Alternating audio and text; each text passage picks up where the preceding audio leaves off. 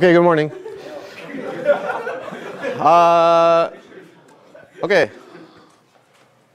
Today's lecture is IP equals PSPACE. Maybe you've seen parts of it before, but I cannot rob you of this one. This is a famous theorem in complexity theory from around 1990, and it kicked off like a wave of cool theorems. This is sort of the first in the succession that culminated around 1993 with this other theorem called the PCP theorem. Another famous theorem. In the meantime, there are also theorems called MIP equals NEXP and some other such things. It's considered a bit of a shocking theorem at the time. One reason is that it's a relationship between complexity classes that, again, does not relativize. And in fact, prior to it being proved, there were like oracles showing that IP did not equal PSPACE relative to these oracles. So people generally believed that this was not true. But then it turned out to be true. So sometimes that happens. And it also shows sort of like the very amazing strength and power of both randomness and interaction in the context of proofs. OK, so to remind you, if I haven't already mentioned it, this class IP was originally invented for cryptographic reasons. But it's the class of all languages that have interactive proof. And in the terminology that we've already used, we can think of this as like Arthur Merlin interactive proofs, but where you allow polynomially many rounds. OK, so we first studied Arthur Merlin interactive proofs where there was some fixed number of rounds k, and we actually showed that whenever you have a fixed number of rounds k, it's equivalent to just having 2 rounds. But in fact, if you allow, and you get the class that's just called AM, but if you allow polynomially many rounds, which is this class IP interactive proofs, you actually end up getting something much bigger, PSPACE. OK, so the main part of this theorem, that IP equals PSPACE, is this part right here, that PSPACE is a subset of IP. The other direction is, let's say, an exercise, or it's not hard. It's that IP is a subset of PSPACE. Pretty much all kind of reasonable classes that involve polynomial boundedness are in PSPACE. It's generally an upper bound on most reasonable things. And indeed, you can show that if you have a language that's in IP, computing the probability that Merlin will win with a given strategy can be done in polynomial space by evaluating some game tree. It's like a polynomial depth and exponential branching factor. OK, so it's relatively straightforward to see that anything that has an interactive proof is in PSPACE. And that was long known. But prior to this theorem, prior to 1989, people generally believed that IP was maybe the same thing as AM, constant round interactive proofs. They didn't actually know anything that you could do with polynomially many rounds of proof interaction that you couldn't do with 2 rounds of proof interaction. But that turned out not to be true. So actually, I guess this was probably in '89 that Nissan figured it out, and then maybe it was improved by these people, Lund, Fortnow, Karloff, and Nissan. They showed that SharpSat or Sharp3Sat or whatever has interactive proofs. And a consequence of this is that P to the sharp P is contained in IP, and this is like an enormous class. It was already known at the time that this contains the polynomial time hierarchy. It contains everything in the polynomial time hierarchy, which proves that actually IP is a big class, much bigger than presumably AM. At the time, it wasn't even thought that co-NP was in IP. But then it was shown. And then, they published that. And then 2 weeks later, Shamir improved it to show that TQBF, this is a complete problem for PSPACE, is also in IP. That proves that PSPACE is a subset of IP, and therefore they're equal. OK, so as is traditional when dealing with IP equals PSPACE, we're going to first prove this one, and then we'll attempt to do this one. Honestly, I always find this proof quite painful and annoying, and this captures most of the ideas and the utility. And this is really an important proof to know, or important fact to know. So we'll attempt to do it. OK, any questions? All right. Right, so as I said, we're going to do this one first. OK, and the problem here that we'll get to in a second is you have a 3CNF formula, and you want to know how many satisfying assignments it has. And there's going to be a way for like some Merlin with polynomially many rounds of interaction to convince you of the exact number of satisfying assignments it has. But before we get to that, let me actually just set up like a slightly more general scenario, which will occupy us for most of the class and in particular the proof of this. So more generally, let's say you have some polynomial called f in n variables. And let's say it has some degree bound d. Okay, and think of d as being polynomial in n. Okay, so it's a polynomial in n variables of poly n degree. Let's say it's also over the field of integers mod p, where p is some prime, and it's a big prime. So p, this is not the most important aspect of it, but some big prime, let's say prime with about 2 times n digits. And let's imagine that this prime is like known to both Merlin and Arthur.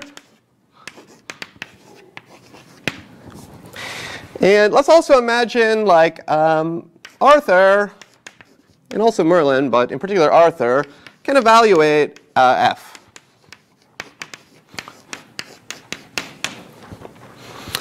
Okay, so bear in mind here, this maybe make a little bit more sense when I give a concrete example, but this f is n variables in polynomial degree. So I mean, the number of coefficients you need to represent it is like exponential in n. So we're not imagining that like f is like literally written down for everyone to see, but like Arthur has some implicit representation of it. It's going to be basically something that just encodes the given Boolean formula so that he can at least compute with it. For example, maybe in general you might imagine Arthur has some kind of algebraic circuit that like computes f. Okay, so Arthur has the ability to evaluate f. And Merlin is all powerful, so Merlin can do whatever he wants. And we're going to be considering Merlin trying to prove claims about f to Arthur of the following form. So this will occupy us for quite some time. Consider a claim made by Merlin of the following form. The sum over all, it's not over very much, but over all x's that are 0 or 1, and the sum over all x2's that are 0 and 1, all the way from the sum over xn being 0 or 1 of f of x1 through f of xn equals c. Okay, and this is all mod p. Okay, we're going to more generally consider Merlin trying to prove claims of this form to Arthur. Okay, and this is just saying like, hey, if you sum f's values over all possible Boolean inputs, there's 2 to the n Boolean inputs here, then you get some number c, mod p. Okay, and we're going to show more generally that with polynomially many rounds, Merlin can convince Arthur of these statements when they're true. Okay. In particular, there's an interactive proof system for this.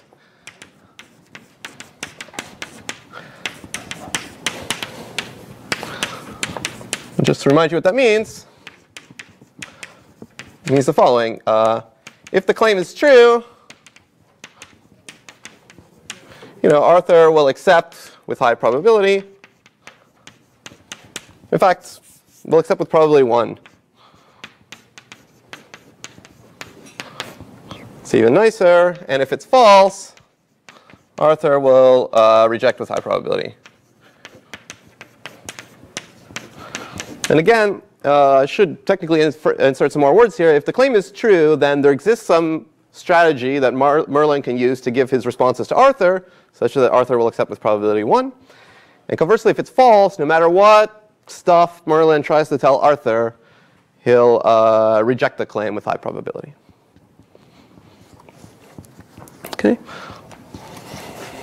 So we sometimes refer to this scenario as with an honest Merlin, and this is with like a cheating Merlin. Okay, so why is this more general, or why does this include the the problem that I claimed we were going to talk about, showing that sharp 3-SAT has interactive proof systems. Well, let's think about that scenario.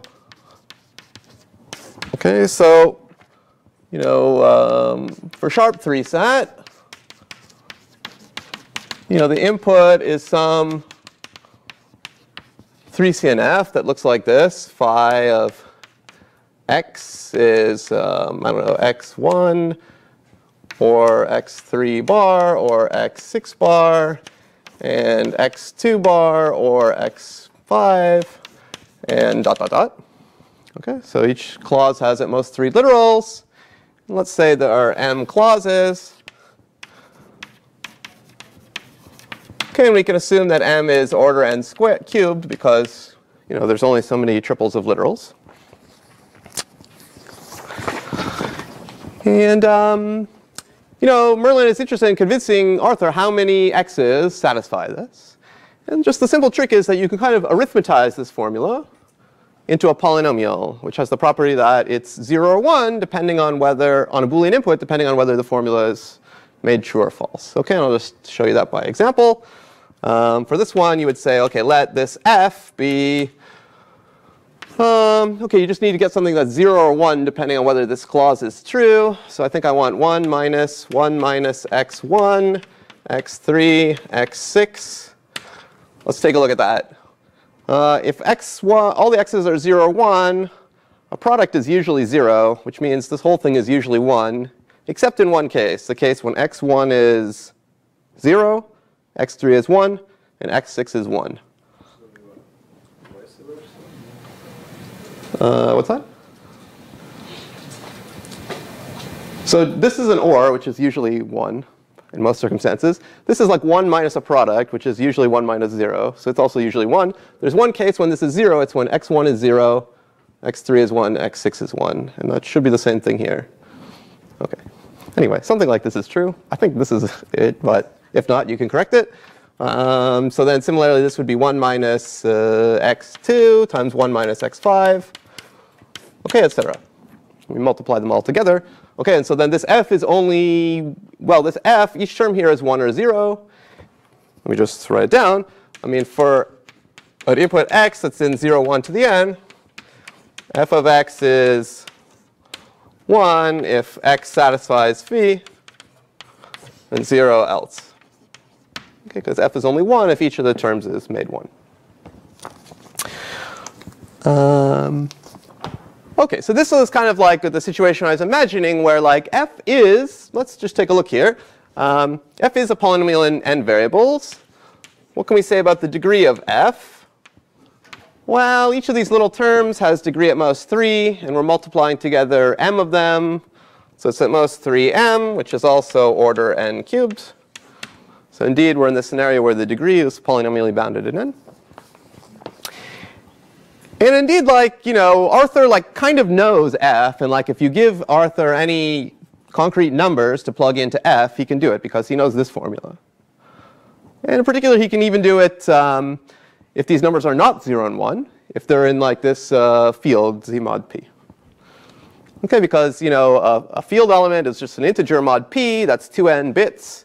So the numbers can never get like too large. As these like adding and multiplying and so forth numbers, I mean, he's always reducing the mod p, so he's always keeping around n bits. So that's the sense in which like f can compute f, even though he somehow doesn't exactly know it explicitly in terms of its coefficients. Good. So in this case, if Arthur and Merlin both mentally agree on this polynomial, then this claim star is equivalent to the claim that like the number of satisfying assignments for phi is C mod P. Okay, good. Arthur can evaluate those polynomials like even not mod P, but like in any number from 0 to P as axis, he can evaluate like exactly what the weight of that polynomial. Yeah, that's true. Okay, but we still want mod p for some reason. Yeah, we want mod p because we're going to eventually do a trick that like we're always doing these things like picking random inputs. And again, like over the integers, there's not really a notion of a random integer, but there's a nice notion of a random number mod p. I mean, you can pick a random number mod p, but then like not mod p, but like from 1, just from 1 to p, and then relate it directly. That's true. You'll see it come up. Okay. I mean, this always like going by prime. We've seen it like many times. Like it's a bit of a technical device, but it's okay. Let me just add that like so this is like the kind of thing that like Merlin is claiming at the beginning. And let me just like mention that like this mod p is not really a big deal. See, since p is like much bigger than 2 to the n.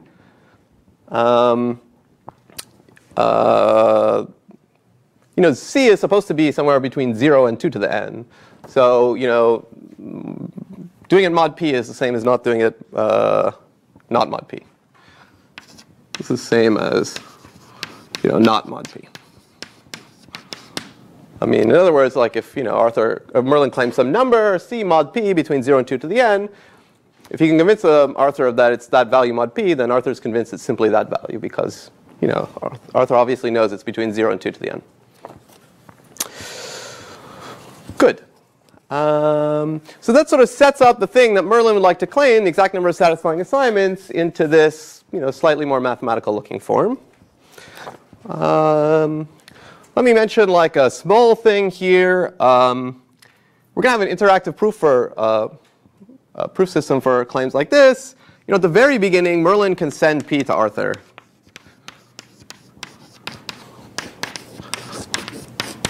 Okay, that's just 2n bits, 1 round. And it's not going to, as long as p is indeed bigger than 2 to the n, around let's say 2n bits long, it's cool. Arthur can check in deterministic polynomial time that the thing Merlin sent over is really a prime. Actually, Arthur can, using randomness, find like such a big prime himself, but maybe only with high probability. So if we use the trick of having Merlin send it, then we can have Arthur succeed with probability 1 in the good case. OK, so what I want to say is we're sort of all set up to go. At the beginning, Merlin will send over this prime that they'll use for the rest of the proof. And yeah, and then Merlin will also send over, let's say, C, his claim about like what is the number of satisfying assignments for phi. And that implicitly sets up this star as what Merlin is claiming. And now we'll see an interactive proof that convinces Merlin of this fact when it's true, or else has the property that when it's false, like Arthur will catch Merlin. Any questions? OK, so let's say what the protocol is. It's always a little tricky when you're describing interactive proof systems. Like you kind of say like what the protocol is at the same time you describe what Merlin's strategy is. And you usually say like this is what Merlin should do in the true case, like when the answer is true. But you also mentally think about what happens if Merlin's trying to cheat you. So it's a little awkward to describe these all simultaneously, but we'll do our best. Here's a description of the protocol for a claim like star. So Arthur starts off by cooking up a challenge for Merlin. So you imagine, I mean, Arthur, if this were like real life, saying these words like, consider the following polynomial, g of a variable y, which equals the sum over x2 going from 0 to 1 up to this xn going from 0 to 1 of f of y and then x2 through xn. Okay, so they're staring at this claim. And Arthur kind of says, check it out, Merlin. Just look at like this piece. So f is some polynomial. Let's mentally imagine that we indeed like summed over all possible x2s and xn's, and then there would be one variable left called x1. But let's not sum over it. In fact, let's just consider it to be a variable, which I've called capital Y to try to decrease confusion. Okay? Maybe to increase confusion. So they can all agree that this is a polynomial. So like this is, in fact, a univariate polynomial. There's only one variable, capital Y. There's no other variables. They've been summed over.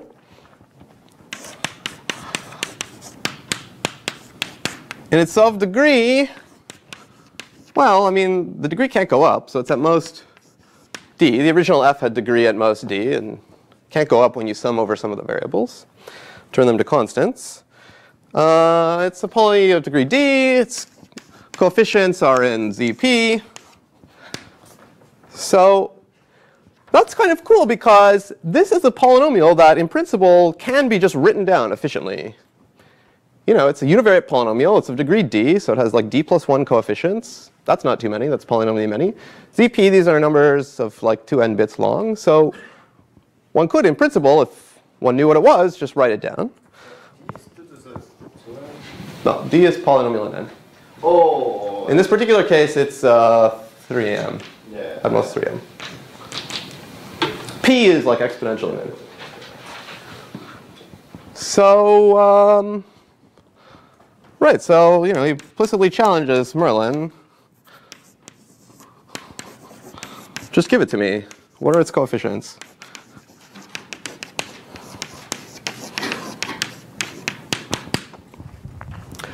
I should say this is like, you know, how we might imagine it happening in life, but really, this does not correspond to any actual step in the protocol. This is just the motivation. In the actual protocol, like, Merlin just starts by like blurting out a univariate polynomial, okay? But it's supposed to be this one. Okay, that's why I was saying, like, you kind of have to like sort of motivate what's going on, especially in the case where Merlin is acting honestly, as you go. Okay. So the honest Merlin, or even the dishonest Merlin, sends over some univariate polynomial of degree at most d with coefficients in z mod p. But let's write it like this. Let's say Merlin sends some g prime of y explicitly. And as I said, this is, you know, d coefficients in zp. So that's, you know, order nd bits. Okay. In these interactive proofs, like all the messages have to be polynomial length, the polynomial number of messages. Arthur acts in polynomial time. And I wrote g prime y because I want to reserve gy for like the actual true polynomial, and g prime y for just like whatever Merlin says. So in the case where the claim is true and Merlin is acting honestly, Merlin will actually send g prime being g. But in general, could be some other univariate polynomial. Okay.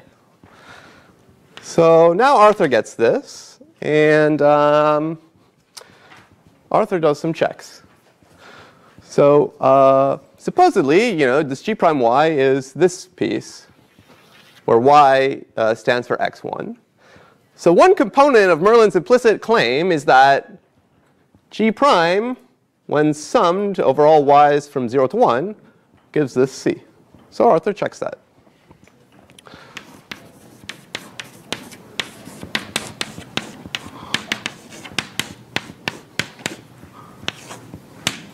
Mod p.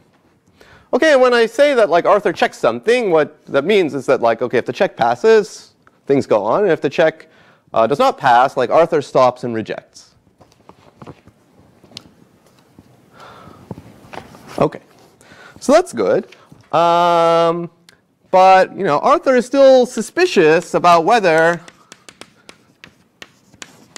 you know, g of y, the thing that's truly related to f, is actually the same as the thing that Merlin sent.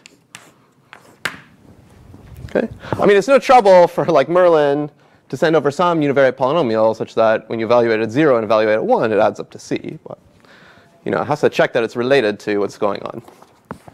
So you know, the rest of the protocol will be about Arthur trying to get convinced that this is the case. And of course, G and G prime are relatively low degree polynomials, and Arthur is trying to check that they're identical. And this is a situation we faced several times before. How do you check that two polynomials are identical over a field? Yeah, you pick a random value and check that they evaluate to the same value on this random value. And luckily, due to the great nature of low-degree polynomials, this is like a great, easy check you can do in the sense that if they really are identical, of course, they'll evaluate to the same thing on a random point.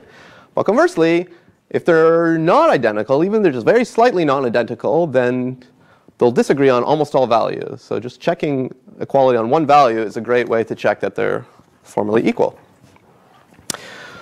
Good, so this is what Arthur will do. Arthur will next pick R and Z P uniformly at random. Okay, this is the part of the protocol where Arthur needs to use randomness. Okay, and Arthur has G prime, so he can simply compute G prime of R. And let's call that C2. This is all mod P. And OK, let me not erase this key claim.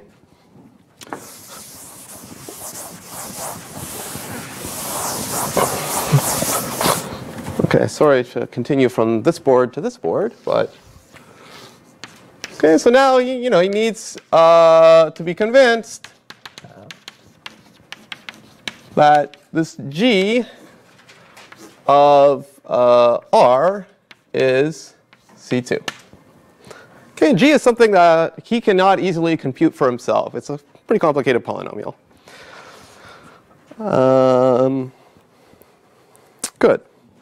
And this is equivalent to saying, well, let me write it like this. What is this G of R? It's sum over x2 in 0, 1, sum over x3 in 0, 1, sum over xn in 0, 1 of f of R, and then x2 through xn. Okay, and this thing, we could just call this f2 of x2 through xn. I mean, R is some totally fixed scalar here, so we can just let f2 denote the polynomial you get from f by plugging in R for x1. And you see, we're exactly back in a star scenario.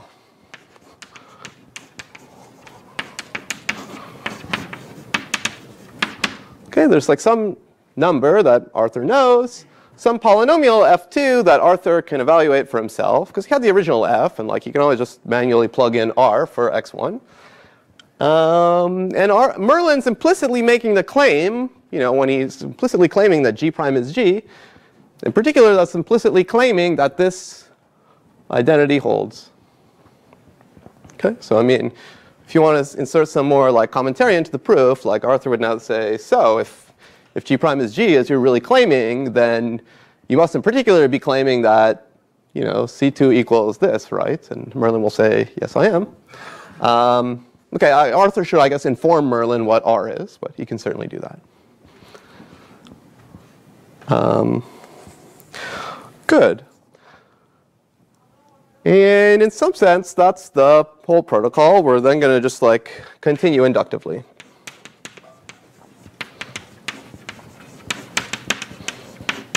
OK, so we've reduced the trying to verify the original claim to trying to verify basically the same kind of claim, but with one fewer variable. I guess I should also mention that the degree of f2 has not gone up. It's only potentially gone down. So I'm going to talk about the analysis, but it's hopefully follows all the intuitions that I've said so far. Any questions? Yeah. So what happens when you reach the base case, when you set assignments to all of them? Good. Yeah, so the base case, which I'll get to, is that, well, maybe I just say it now. The base case when n is 1, actually the base case can even be when n is 0. Arthur can evaluate for himself the base case. let's say the base case for, not try to be extra fancy is n equals 1.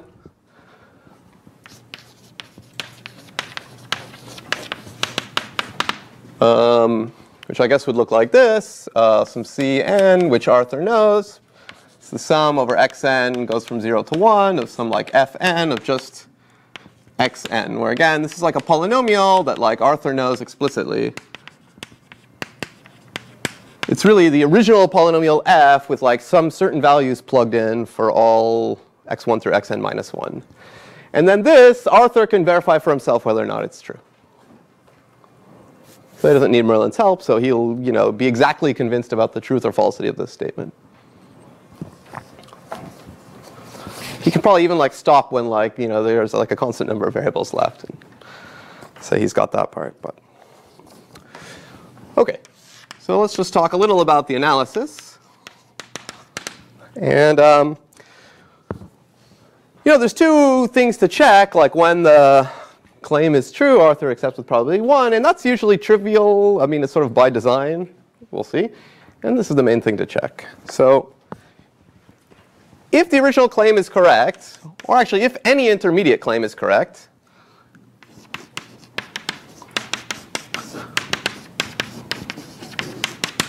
well, then Merlin just plays honestly. Merlin answers honestly. And all the checks pass, everything's cool. Arthur gets down to a true identity in the end. He sees that it's correct. And like Arthur accepts with probability 1.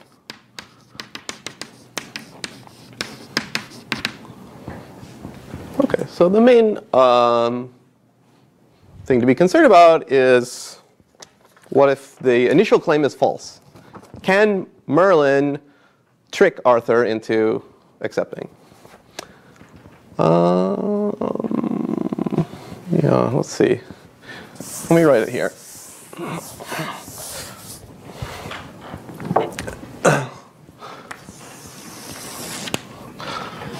Okay, suppose on the other hand that the initial claim is actually false. But like you should still imagine that like dishonest Merlin is still trying to convince Arthur that it's true. So what we'll show that either, like in this protocol, Arthur catches Merlin, here, or else Merlin is forced into another false claim.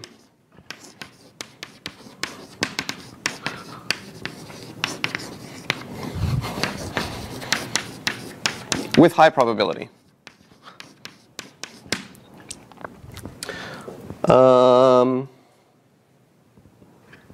That he'll be forced into like a false inductive claim. And that's going to be good. Let me write it this way. Forced into another false claim. Instead of saying with high probability, I'll say except with small probability.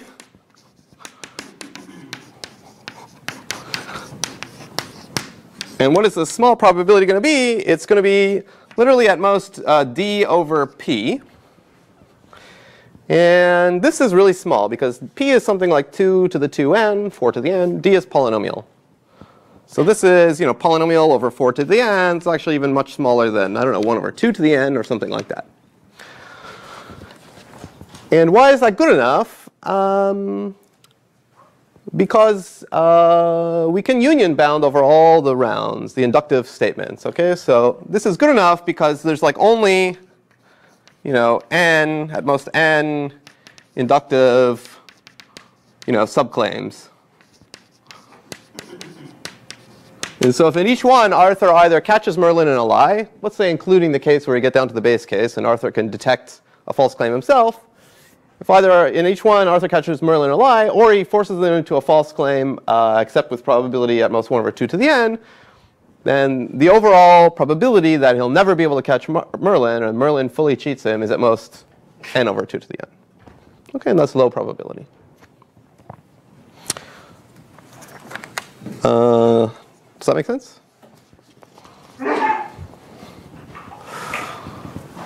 Okay, so good. Let Let me erase this board, if that's OK.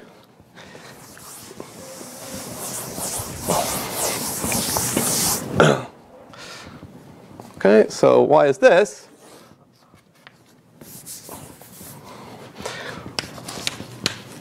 OK, well, say it's really a false claim star. So C really actually doesn't, this is all mod P, of course, doesn't equal the sum of f of x.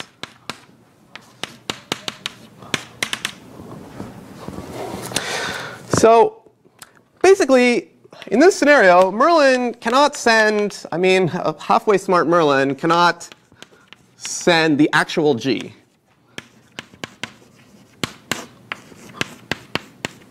Because then he'll be caught immediately.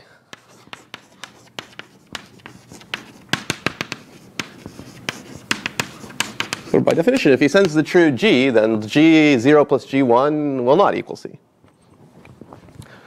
So he has to send some false G.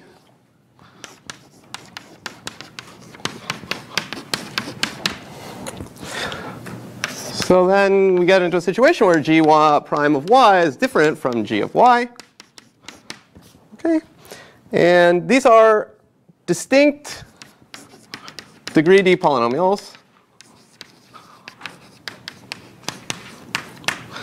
And therefore, they can agree on at most D points or values in ZP.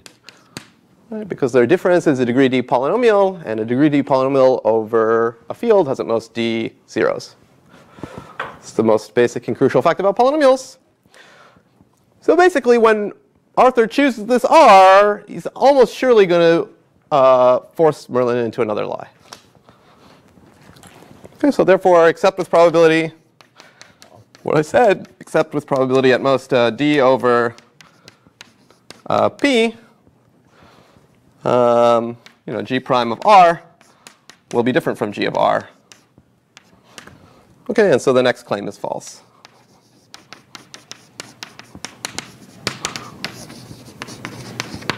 Okay, and that's the end of the proof.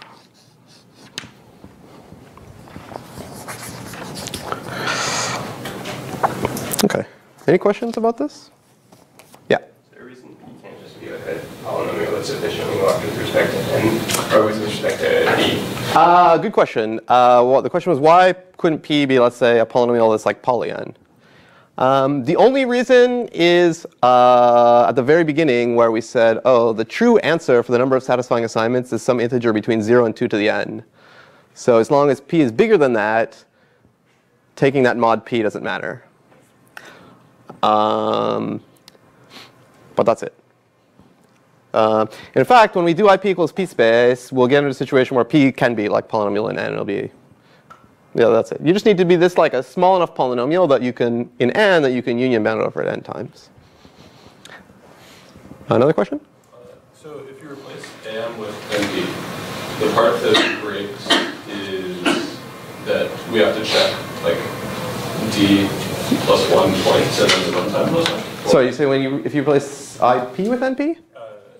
Sorry, yeah. Or, okay, interactive proofs with Like, maybe AM. Like Arthur certainly needs to be randomized, but like if you ignore that, you're saying why like Merlin cannot just send everything all at once? yeah, I guess not NP. But what I mean is, if you want Arthur to be certain, so Oh, you want Arthur to be 100% certain? yeah.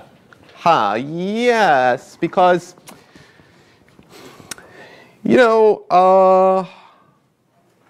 Arthur doesn't really have access to this polynomial G per se. He can, he can't easily evaluate it himself. He can evaluate F, but maybe he cannot like this G of y is, I mean, if you fix some number for y, it's like you plug in some value for x1. Like you're still left with computing this. And this is basically like a sharp P problem, like compute. This is actually a point I'll make just now. Computing G of y is like computing this, basically, with some number plugged in for x1. And that's basically the canonical sharp P problem, like computing the exponential, the sum of some exponentially many quantities. So Arthur needs like Merlin's help in order to get convinced of that. Any more questions?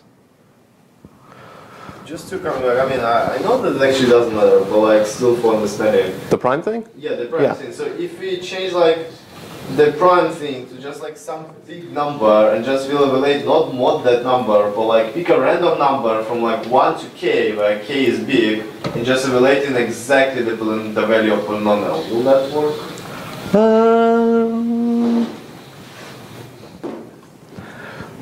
So at this stage, you want to just not, work mod prime, but just like pick a random number between 1 and some like very large number. Yeah,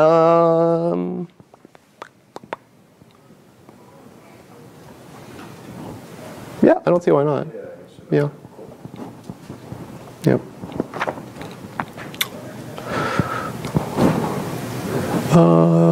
Yeah.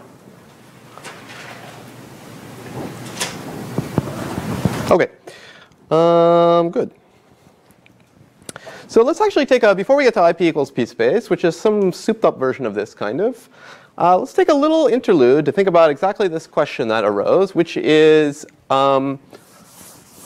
normally in interactive proofs, we always say, Merlin is all powerful, unbounded computational power, and it doesn't even have to be modeled by a Turing machine. It can just be literally any function that takes the entire transcript of the messages said so far and the input and like outputs some next message. But let's actually think, in this specific case, how powerful Merlin actually needs to be. And this is always in the honest case. If like Merlin wants to play honestly, how powerful does Merlin need to be?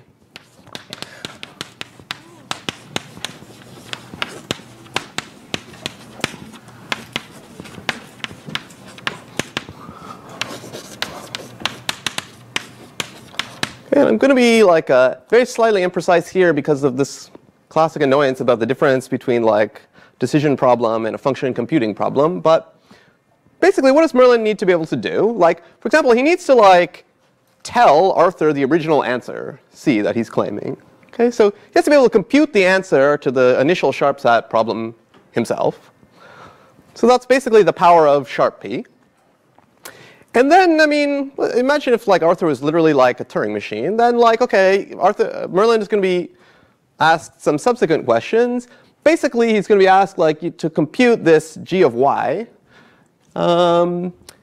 And as we said, that's, g of y is like this polynomial. And Merlin can, let's say, compute the value of this polynomial on any point he wants. Because it's exactly if he has the power of sharp P, because it's basically a sharp P problem. I guess it's not immediately clear that like Merlin can actually get the coefficients of that univariate polynomial. But that's probably pretty easy, right? Like you have this implicit degree D univariate polynomial. You can compute its values on however many points you want. So you can also get its coefficients, right? You could compute its values on, I guess, d plus 1 points and then interpolate. OK, so basically, what I'm saying here is like, in order for an honest Merlin to do the job, he just needs to have the power of sharp P, basically, the ability to compute, sharp P functions. OK, so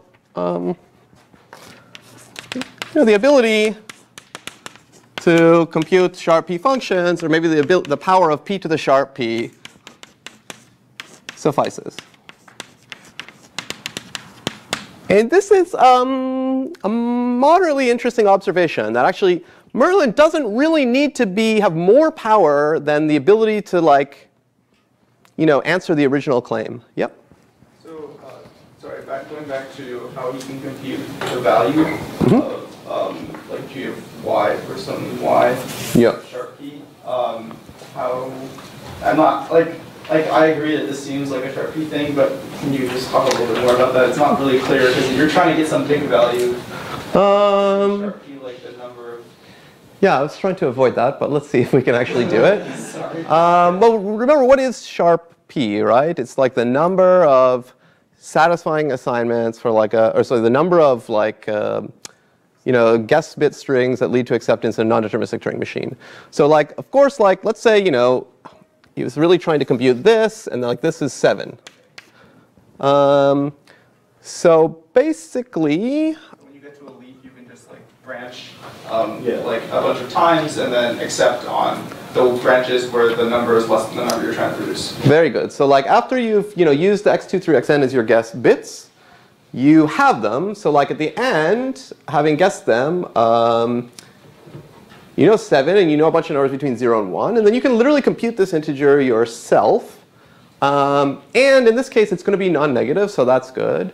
And then like maybe the answer is 1,000, or it could even be some exponentially large number. But as you say, you then just have to like manually create the exact right number of accepting branches at this node. Why is it non-negative? Because if you oh. Oh, well, Oh yeah, that's good actually, right? So you can compute this number, work mod p to get a non-negative number and so forth. Okay, this is all actually a moot point for the story, but I basically want to say that. In a second, we're going to actually do the proof that TQBF is in PSPACE. Sorry, it's definitely in PSPACE. It's in IP. It has interactive proofs. And we're going to see the same thing. We'll see that the honest Merlin need only be a PSPACE machine.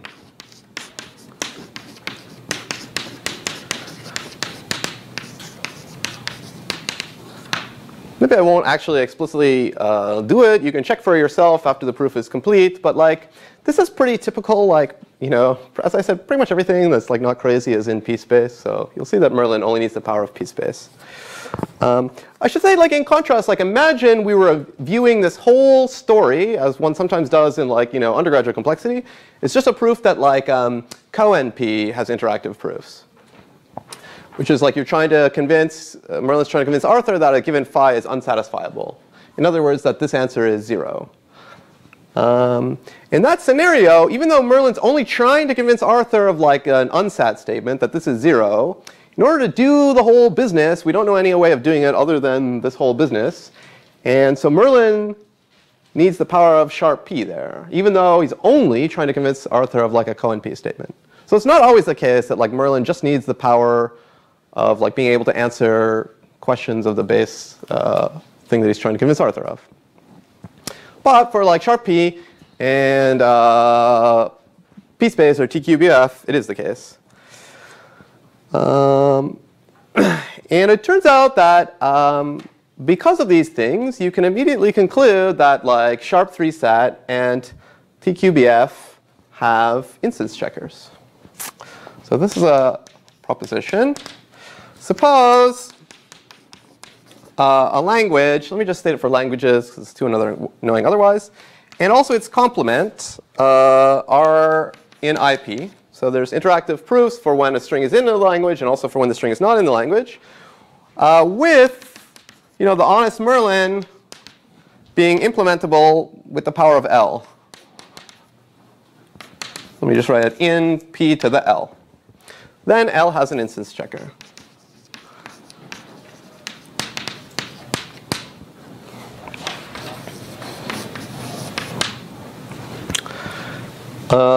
The proof is on your homework, so I'll leave it to you.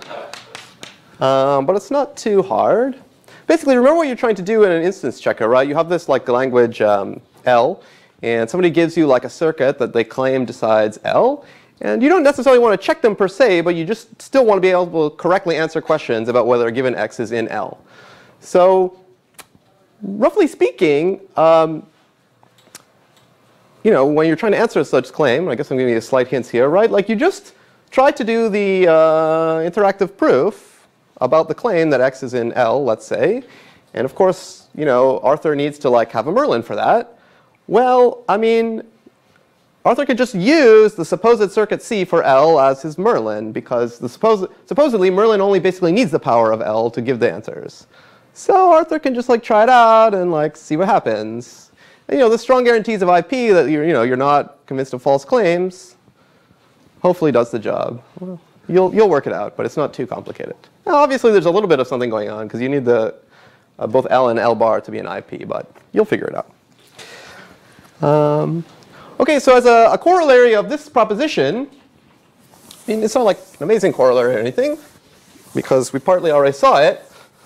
But you know, this is one way to show that languages have instance checkers. So TQBF and sharp3sat.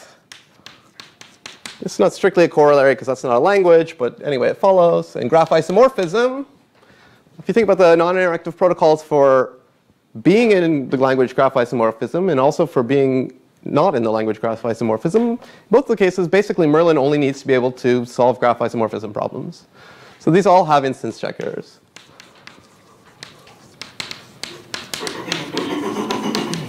Okay, so last time I actually proved it explicitly for sharp3sat, and I just told you it was true for TQBF and graph isomorphism, but this is the reason. And as we said, that has like a further corollary, like then you can show that if this language is in P/poly, then it's also in MA. And let me just finally add that like it looks like there's a close connection here between interactive proofs and instance checkers, but there's sort of a notable difference. In some sense, let me not be totally precise here, but the reverse is not necessarily true. In the sense that, you know, to have a language be in IP, have an interactive proof is like harder or stronger having an instance checker than having an instance checker. Okay, and what precisely this means gets a little bit into this question, but that's on the homework. But basically, the scenario in an instance checker is that like Merlin is kind of committed in advance to a strategy. It's like, you know, in the instance checker scenario, you have this circuit that you're going to be using as Merlin, and like it's there. Like Merlin cannot like change his strategy or anything. He has to kind of commit to it in the form of a circuit in advance. Whereas to show that something is in IP, Arthur has to even be successful at, you know, dodging false claims from like an adaptive Merlin that can kind of not really commit in advance to any strategy, but like wait to see what questions Arthur asks before he decides what to do. Okay, so that's just to say a little bit that like this thing we did today, showing that sharp3sat has an interactive proof system, is kind of stronger than what we did last time, showing that it has an instance checker for this reason. Any question? Yeah. Not really clear why adapting your strategy is different than just the strategy. Well, yeah, I'm not sure I could say much beyond like an intuitive level. But if you think about this protocol, right, like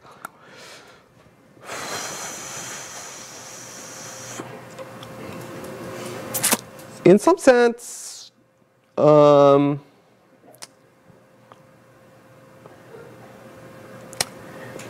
this sense, like in this protocol, like Merlin is basically a machine that like gives back univariate polynomials. Sort of, what does Arthur actually send? Arthur sends these R's eventually. So Merlin's like a machine that gives back like univariate polynomials when prompted by some R's. And I guess let me see if this makes sense. I'll try it out and we'll see what we think about it.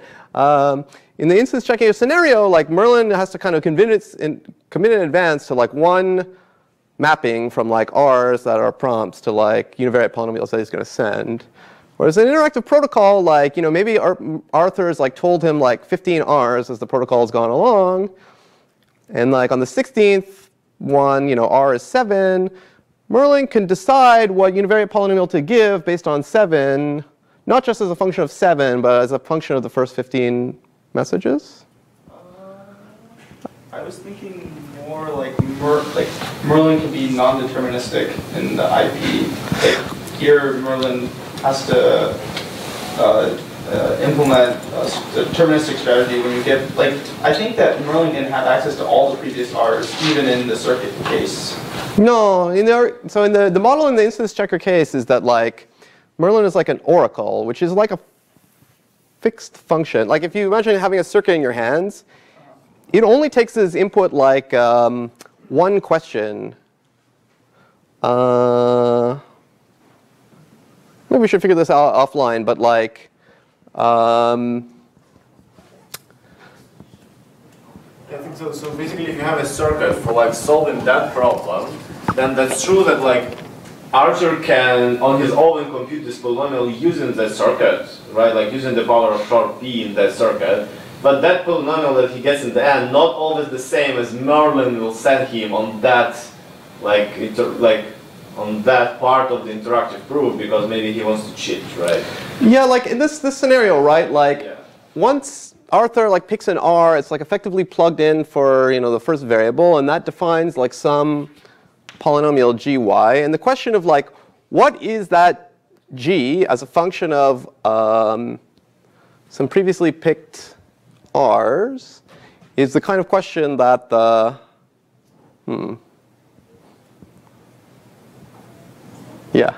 So in instance checking, Merlin can't keep state across terms, right? Pardon me? Merlin can't keep state across terms in instance checking, and here he can. Yeah, I guess it's a little bit unclear because we haven't like extremely precisely defined like the problem of like what Merlin's supposed to do. Like, because there's like a little bit here where like Merlin has like some power, but like you actually in this case you like feed that power through like a TQBF oracle. So like it's not like you explicitly ask some sharp p question. There's like another reduction that converts it to like an instance of sharp 3 sat, and like the oracle Merlin just answers like sharp 3 sat problems. Yeah. Okay, it's not super clear. So let me think about it and try to get back to you.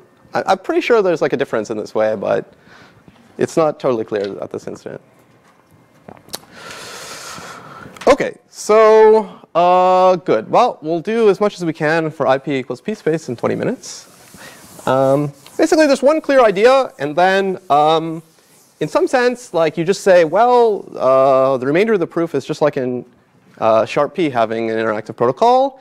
And although that's true, like it kind of takes some thought to really accept that that's true, which we may or may not have time for, but you can all reflect about it at home. Okay, so we're trying to show that TQBF, now the complete problem for PSPACE has an interactive protocol. So what does an input for TQBF look like? It looks like a totally quantified Boolean formula. I'll call it phi. And it looks like this. For all x1, there exists x2. These are all just bits, such that for all x3, etc. I have it starting with a for all here and ending with an exist, but they always alternate. But whether this is exist or for all depends on the parity of n. And you can also start with an exist if you want. But it doesn't really matter. And then finally, some propositional formula, which without loss of generality is a 3CNF. Okay, sometimes it could be any propositional formula here, but it's also true that TQBF remains PSPACE complete when this is just a 3CNF. Okay. Right, so we're trying to imagine that like this is the input, phi is the input, like big phi, little phi is explicitly given, and Merlin is trying to convince Arthur that this is true, that it's true that for all bits x1, there exists a bit x2 such that, etc., such that phi gets made true. What's happening with the x's here? The input is going directly to the DSC now? Right. What's the quantifiers for? This is like a second order, first order logic statement, and the question is to decide if it's true or not. So like for just like 3sat, we normally write it like this, but like, and we ask, is there an assignment that makes it true? But like, perhaps a more proper way to write it would be like just say like, is this statement true? That's like another way to write like 3sat. I guess I was confused as to why there's an input put in the Oh, yeah, sorry. Sorry. Thank you. These are, you know, dummy variables. So yeah, this is just fine. Thank you. Good. So as before, we're just going to like, everybody's going to imagine like immediately replacing this by, you know, this f of x1 through xn, which is a polynomial of degree at most 3m computing phi of x on 0, 1 inputs.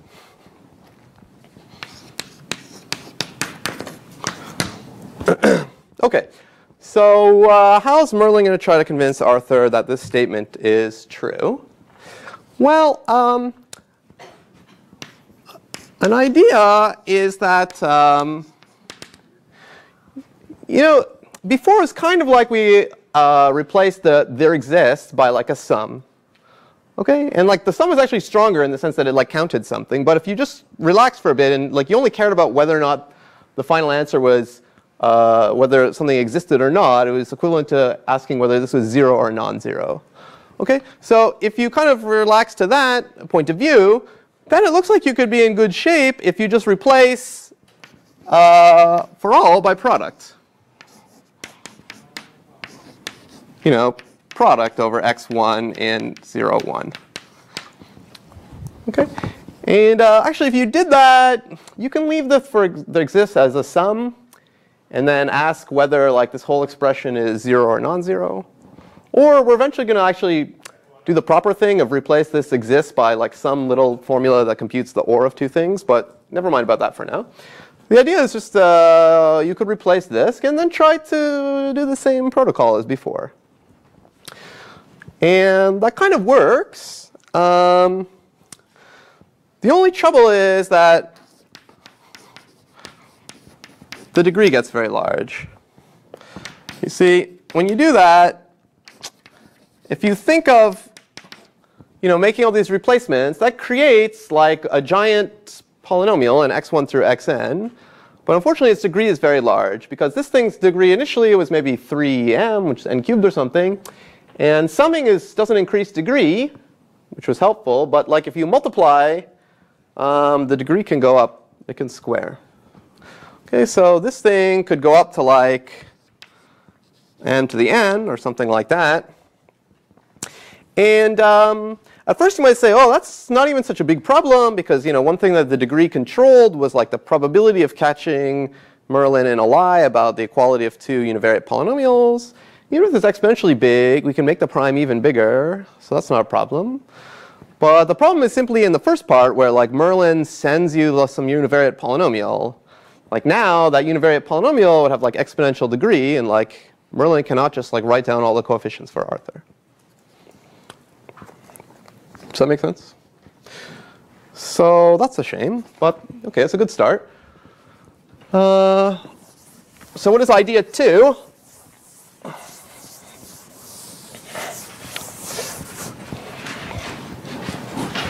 That was weird.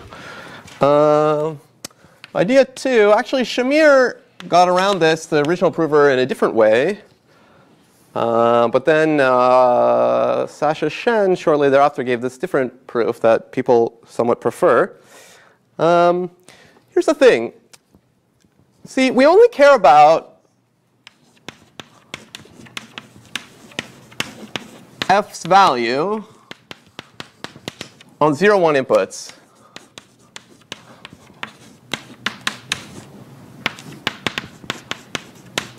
In some sense. And if you only care about a polynomial's value on 0, 1 inputs, it kind of, there's no point in having squared variables, if you can help it. Or some higher power of xi, because it's the same, from your point of view, as xi. OK, that might change the value on non-zero 1 inputs. But if you only care about the value on 0, 1 inputs, then every time you have like a power greater than 1, you can just say, well, it would be the same thing if I had xi. So there's a situation here. In other words, like f equals, on 0, 1 to the n inputs, the multilinearization of f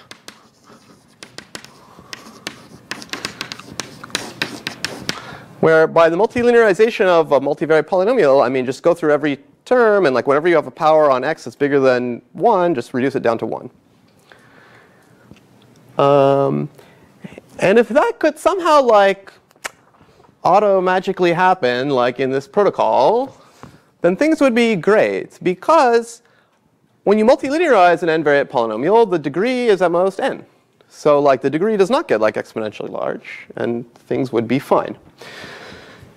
The only trouble is like it's unclear from Arthur's point of view like how to like make this happen, because he's sitting there just with f. It's like some non-multilinear polynomial that's in his hands. And now he kind of wants to be working with the multilinearization of it, which is formally a different polynomial, which has different values on the non-zero one inputs. And like, how's Arthur going to even evaluate that? I mean, he can at least evaluate the original f on 0, 1 inputs, but like, it's not even clear how he can evaluate the multilinearization on 0, 1 inputs, even though that's all he needs to do. But of course, Merlin's going to help him with that. So let me introduce some new notation for this multilinearization. I'm going to call it L1, L2 through Ln of f, where Li is like a multilinearization operator on the ith variable. Okay, so Li multilinearizes on xi. And what that means is, just for a notation, I'll say what happens to L1.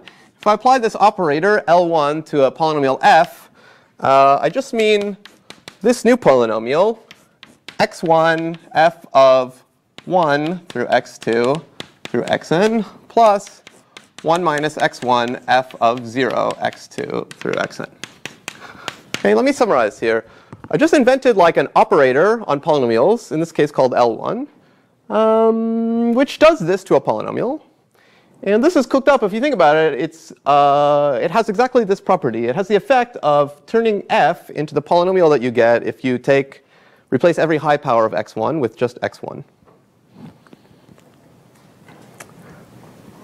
Okay.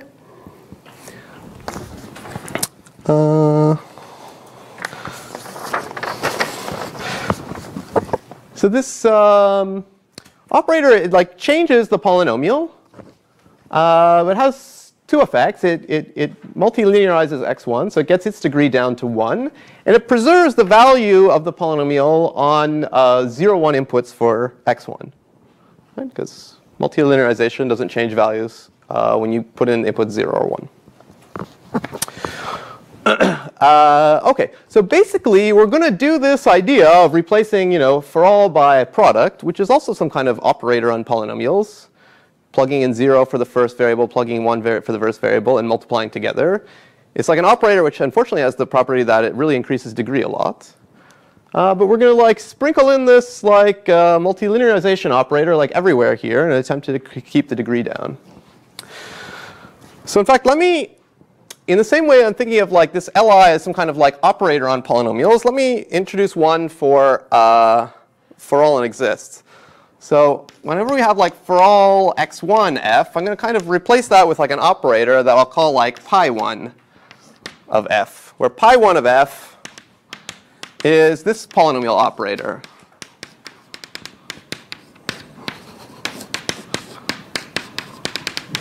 Okay, so again, you can think of this pi1 as like a formal operator on polynomials that does this to it.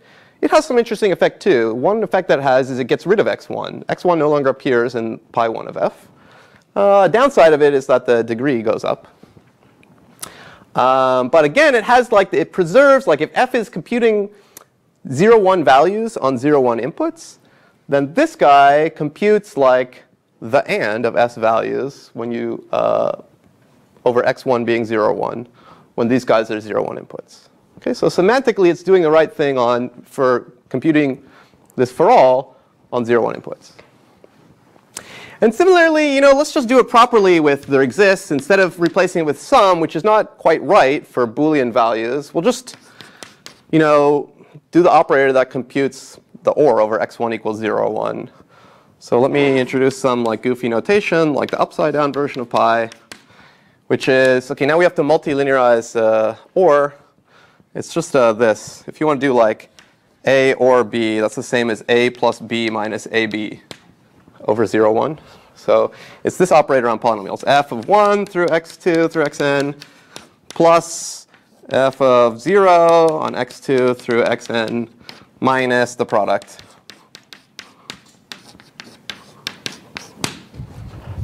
OK, so again, this is like now like a formal operator on polynomials. That has some good sides and bad sides. The good side is that it gets rid of x1, no longer appears, and it sort of semantically computes their exist thing when everything is like 0, 1 inputs. The downside is also the degree goes up to potentially squares here, because you also have a times down here.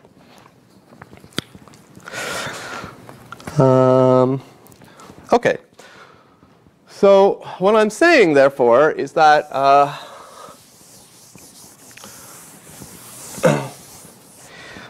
check out this crazy expression. If we replace little phi by this multilinear polynomial f, then phi is equal on 0, 1 to the n inputs to like pi 1, and then I'm going to like linearize the first variable. Then I'll do my exists on the second variable, and then I'm going to linearize on 1 and 2. Then I'll do pi 3. And there's lots of things here. And then the last one, let's say the last one is there exists. That's this like upside down pi. And then I'll linearize everything. And then I'll put phi.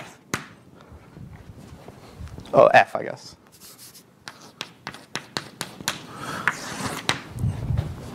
OK, so this is getting a little elaborate looking. But the claim here is that when you plug in 0, 1 truth values for the x's here, this whole thing is 0 or 1. And it's 0 or 1 according as whether phi is true or not under the truth value that you plugged in. That's by these like semantic checks. This really means for all or and. This really means exists or. And this does not change any value when you plug in zeros and ones. And why do we do this? Well, the reason is that at every like sort of intermediate point throughout this operated on formal polynomial, you have a low degree polynomial. OK, so as we saw, let's look at the degrees. Like here, if you will, when you just have f of x, this thing had degree at most 3m, which is polynomial in n. OK? But it potentially has very high degrees on all the individual variables. It's like the product of a bunch of, degree 3 things. Each individual xi degree can be as large as m. But like once you start this multilinearization, all the individual degrees go down to at most 1. So actually at this point, every degree is individual degree is at most 1. So the overall degree is at most n. Now this thing can bring the degrees back up because it has this times in it. OK, but like it maybe brings it back up to, this has degree probably at most n minus 1. This is degree at most n minus 1. You multiply them together. The degree is at most 2n minus 2. Let's just say it's at most 2n. So here, the degree is at most 2n. OK, and some of the variables might now have quadratic degree, but then like you multilinearize them all back. Let me also mention that like after you do this operation on the nth variable, the polynomial here no longer depends on xn. So that's like why we don't bother like multilinearizing with respect to the nth variable, because it's no longer in the polynomial. OK, so every time we hit like one of these pi's or inverse pi's, it gets rid of one variable. Maybe it increases the individual degrees up to like 2. But then we like multilinearize all the variables that are left. The degree goes back down to n. And we proceed. OK, so this expression is only like n squared symbols long. And it has the property that like all the intermediate formal polynomials have degree at most, usually in fact at most 2n, but anyway, poly n. Okay. So yeah, now's the part where I just say, well, it's like the sharp P thing, and you can check for yourself.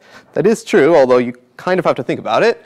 And you can also read the textbook because it's in there, although they also do it very fast. But basically, the interactive proof system is going to be about Merlin claiming to Arthur that this evaluates to the constant polynomial 1. So the interactive proof is sort of much like before. You know, the initial claim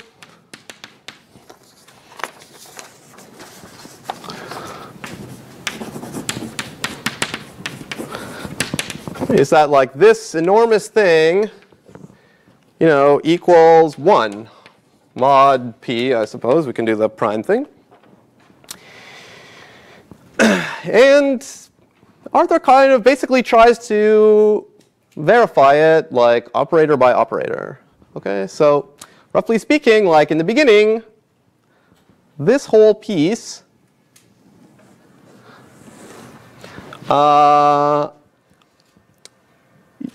is a univariate polynomial in x1.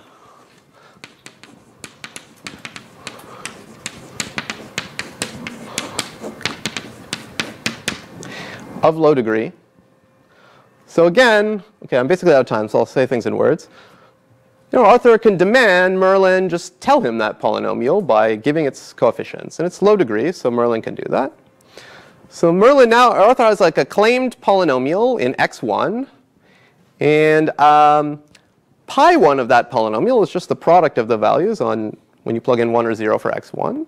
So Arthur checks, you know, manually that the polynomial that Merlin sent, call it g, has the property that when you plug in 1 and plug in 0 and multiply them together, you get 1 mod p. So that's all well and good, but then like Arthur has to become convinced that Merlin really did send him this giant univariate polynomial. So you do the same trick as before. You pick a random number mod p, call it r. Arthur tells that to Merlin. And so Merlin sort of, and if Merlin was cheating, you know, there's a very high chance that he'll be forced into a cheat again. Because it's a low degree polynomial. Okay, so then Merlin's like forced into like another claim that looks like this, you know, with a different right hand side and like a value plugged in for x1. And then you kind of repeat the whole thing with all these different operators. And actually in all three cases, like, you know, you just demand the univariate polynomial that you get when you only leave the first variable that remains free. And you just do 3 different checks, either this check, or this check, verify that it's true, and induct. So it all sounds fine, and it is fine, but it's kind of worth thinking about a little bit carefully once in your life. Because, for example, the linearization operators don't actually kill any variables. It's fine, but you know, just that mentally goes into these things. And I don't know if you will or will not be surprised by this, but if I tell you that like all of these univariate polynomials that Merlin is sending, they're actually either all degree 1 or degree 2. So actually not even high degree. They're all degree 1 or degree 2. If you don't think about it carefully, you might be like, whoa, that's weird, but it's true. So I encourage you to think carefully about like what goes on. But on the other hand, I do assure you that it actually ends up just being the same as in the Sharp-P protocol. OK. Any questions? All right, so on Thursday, we're going to switch gears and start talking about circuit complexity.